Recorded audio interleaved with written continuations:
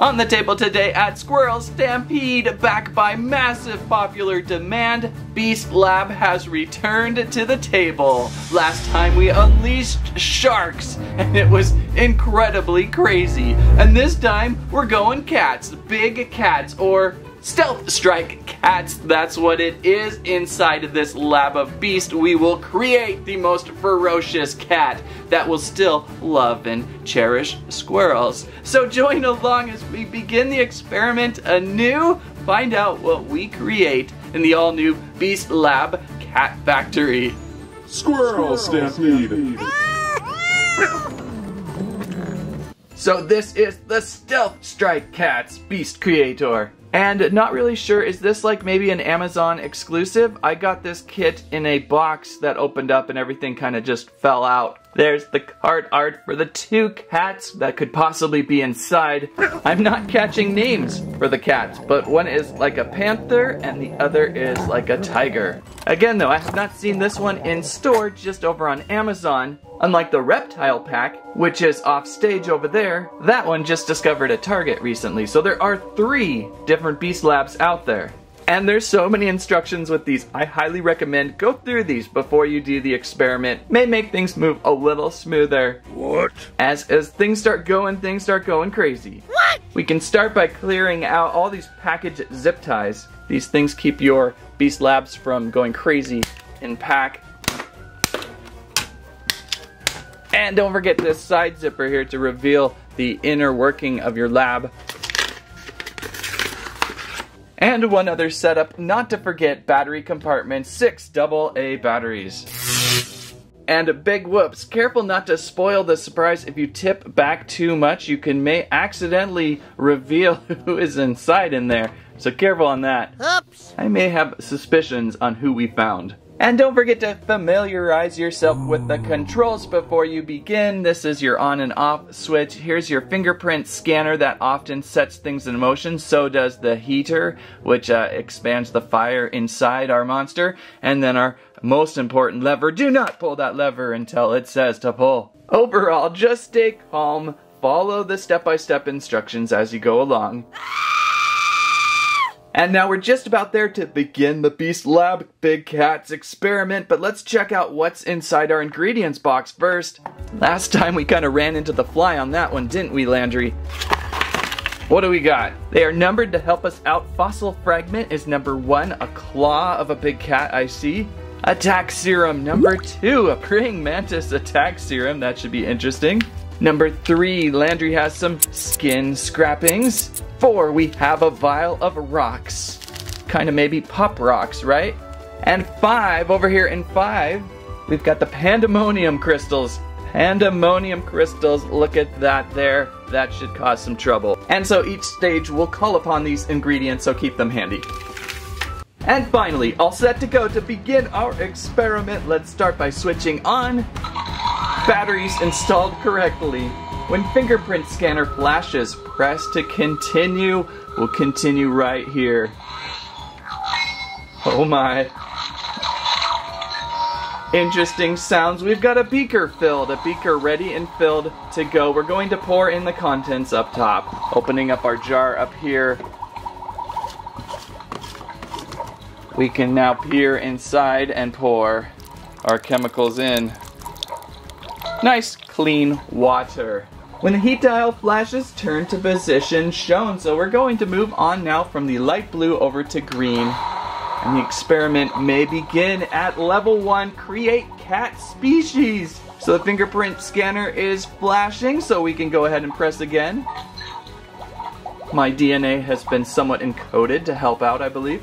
Now we're going to take our fossil fragment here. Number 1, the fossil fragment. It's like a claw, a fuzzy rocky claw. And we'll take our claw and we'll drop it into the soup. Fuzzy. No cat hair yet though. It's got to taste good maybe. And we'll let that get good and ready.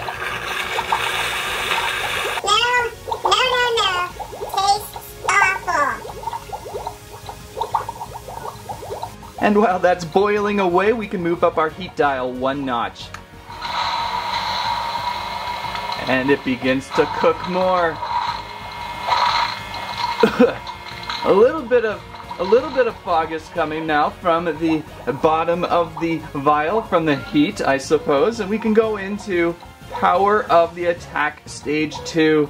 When fingerprint scanner flashes, we will once again encode our DNA into the machine. And we can prepare our attack serum, our mantis attack serum. Careful with this stuff, it can be very squirrely. Opening up, and we will pour this on in. Ew. Mixing very well. The fossil fragment and the attack serum merge to form good soup. Meow meow meow meow meow meow meow meow meow meow meow meow meow meow meow meow. Oops, we had an accident.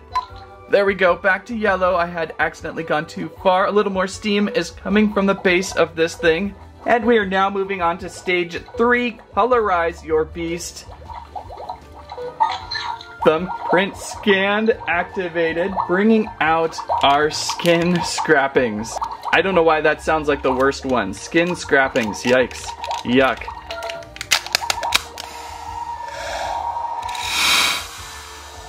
Oh, I dropped them, they just flew out. And there you go, there's the skin scrappings up close. They're very paper thin, like they've been scraped off the skin. And we'll take those scrapings and drop them in. Ew, whoops.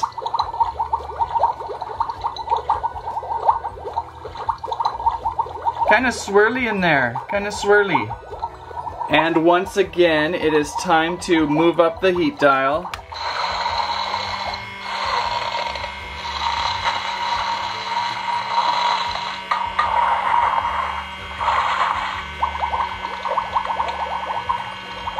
Oh, this is cooking now. We are really boiling this chicken cat.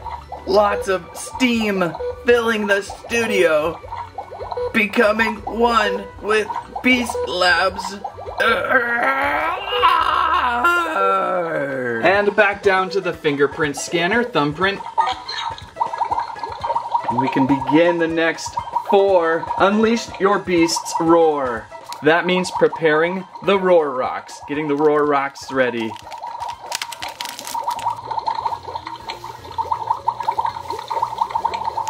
High bubbly contrast, blinding chemicals. Squirrel, you better mix this up for me.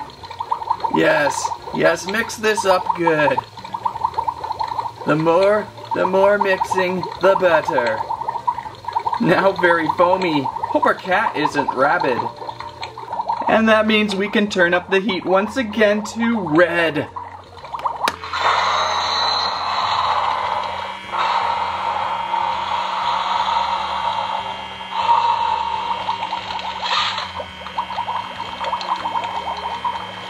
Yikes! Wowza! This is ultimate fog transformation here. The kitchen is on fire! And we're down to stage 5, complete the experiment. And we need to add in the pandemonium crystals. These feel close and designed to the fossil fragment, I believe.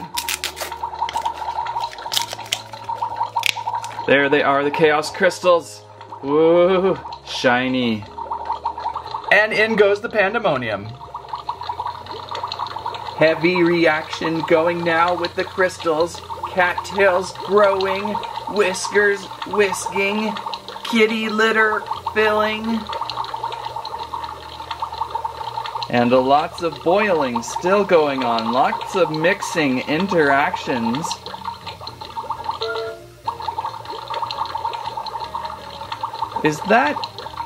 What is that floating up from the surface? Why, look, it's the skin scrapings. They're coming back up to the surface. What an interesting reaction. The skin scrapings are trying to escape.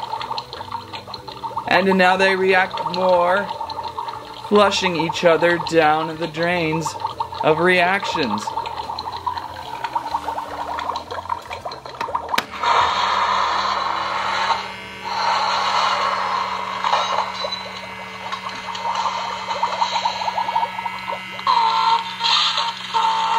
Alarms now kicking in. Huge alarms. Heavy smoke.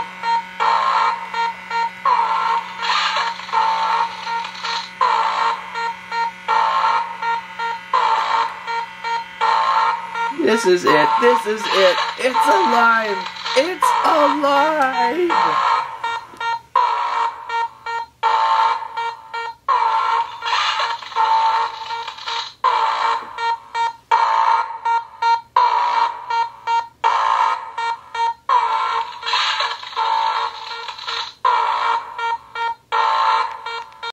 Okay, the alarm is going. We need to contain the danger, so we've got to screw back our lid on top there. I think the chemical reaction is about at its peak. Get that closed up and sealed. Nice and tight. Now it's time. Time for the big one. Pull down on emergency lever to drain liquid. Oh boy, here we go. We ready, Landry?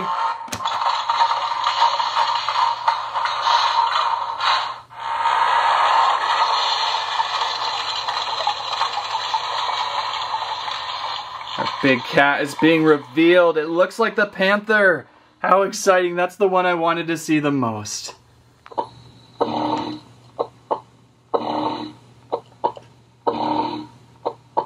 heartbeat reveal is so mesmerizing, I can't look away.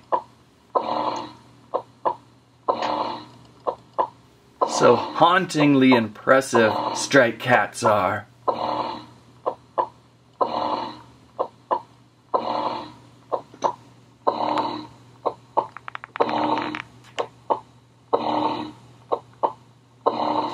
And now it's time to reveal our beast. We have cut away our zip ties earlier, so these should just unlatch on the sides. And lifting up. Wow. The growling, the growling.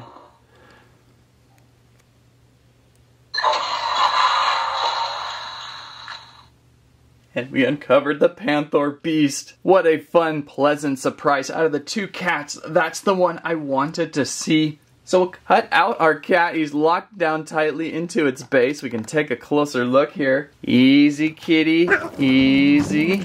Easy, easy. I know cats can get a little tripped out. And I know cats sure like strings, so I have to be careful with these too. He might want to play with it. The beast latch on the back of your cat there, turn counterclockwise, I believe it should rotate. There we go, as I go clockwise.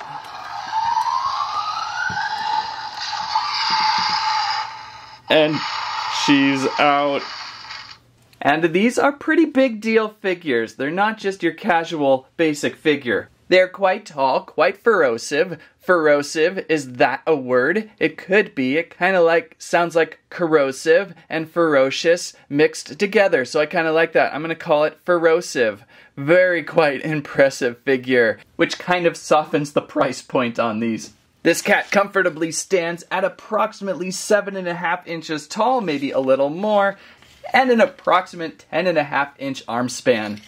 So they are quite large. They've got great articulation too. He's standing nice and sturdy on table. Head rotation a little bit side to side. Maybe 360 actually this time. Almost 360. I'm not gonna push it. Shoulders that reach up, rotate.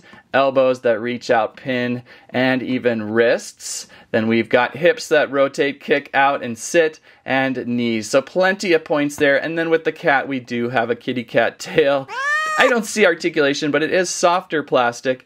You can kind of move it about. As for the feature right now, we are in green.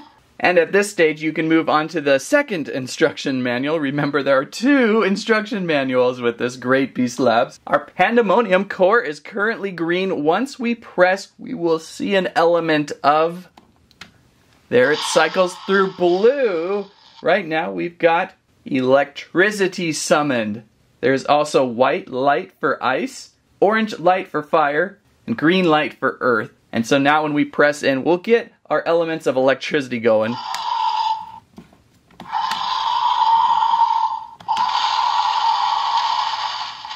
And we also have spring punching attack. Or in this case, Maybe ferocious cat swinging.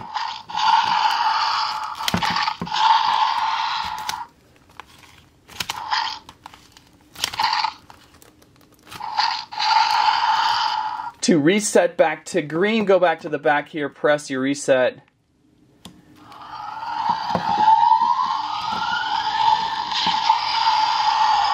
That should bring back Pandemonium green. And let's try another cycle element. Ice! Light. White light for ice effect.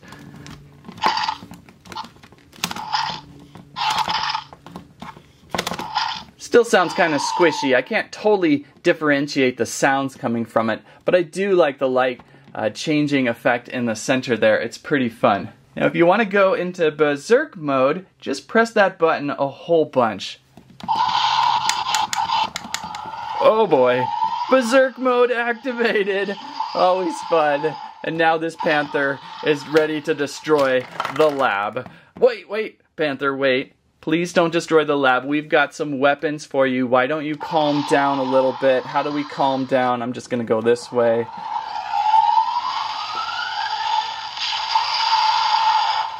Calm yet? We have 2 weapons to attach with this one. Havoc Hammerhead only had 1. We've got 2 Wolverine-style claw weapons for both arms.